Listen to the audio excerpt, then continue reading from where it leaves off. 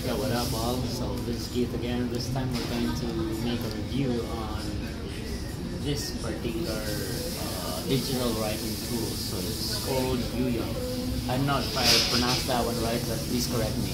It's Huion. It's some sort of a Chinese product, but I think it's pretty much good since they have a very good review on some of the tech websites. So let's try to test this one out. Let's go. Everything weird. Okay, so first, I've already opened my Photoshop, so I'm using Photoshop CC 2018. So this is a step backward to the most recent version. So currently it is already 2019 of January, so we're going to use this one, the 2018 version. So first, you're just going to turn this one on. So this is the on and off. Okay, and this one is the click. Later on, we're going to test this one. So let's say if I'm going to create a new file, so I'm just going to tap this one up. Just click on that. There we go. So wait for Photoshop to load. So this will be the program environment. So I'm going to use the default one. So actually I click on this one there.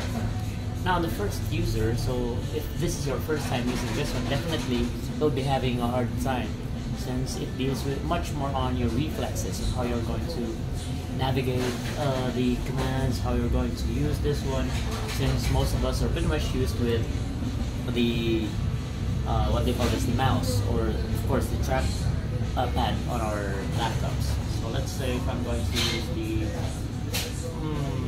brush tool, so let me click on this one, brush tool, then change the size to something like, maybe something like this. This one is a soft round. So let's try to draw something. Okay, let's check if this one will work. I'll just draw some sort of an eye. There you go. I don't know. That looks like an eye. There you go. Then close this one up. Very good. Okay. So far it's quite hard actually, because I don't know what's wrong with this. Maybe it's just me, or let me do this one a little bit. Navigate to edit, then where was that? There you go. Do brush tool. We're gonna just press Ctrl Z on our keyboard. Now the main purpose of this one is we're just trying to use only the pen and not the keyboard or anything else. So we're just trying to check if how accurate this one is, how useful this one is. Okay. Let's go back in here. Oh, there we go. There's a mole. It's like, I don't know what's wrong with it. There we go. I'm just going to draw something like that. There. A smiling guy right there. An eyebrow. Yeah. A little bit of wacky hairstyle. I don't know where I got that hairstyle. Now I'm going to draw the neck. And there you go. So we've created some sort of, going to spray some sort of eyelashes in here. Throw this. There you go. So there you go. We're able to create some sort of simple drawing using this tool, the Huion tool. Now actually, my personal review for this one is quite good. On a specific price, maybe the price range for this one is around $1,000 here in the Philippines. But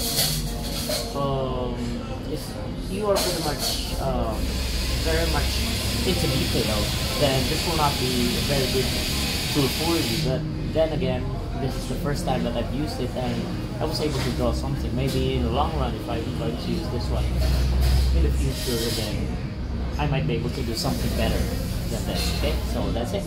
So this is Keith again. This is our first review on this gadget, this Huion drawing pad, digital drawing pad. Okay, that's it. If you have any questions, just DM me, subscribe to my channel, and we're good to go. Okay, bye.